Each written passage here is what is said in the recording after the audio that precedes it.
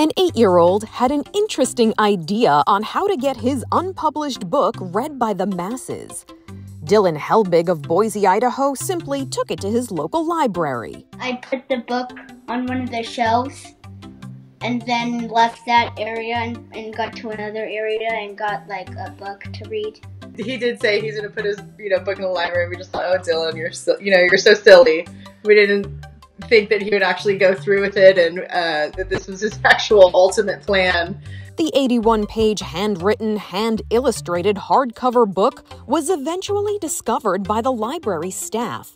They were so impressed with Dillon's work that they accepted it into their collection, and as of last week, there were reportedly 125 people waiting to read The Adventures of Dillon Helbig's Christmas. I decorated the tree, and I did not know the star with a bomb, so it exploded.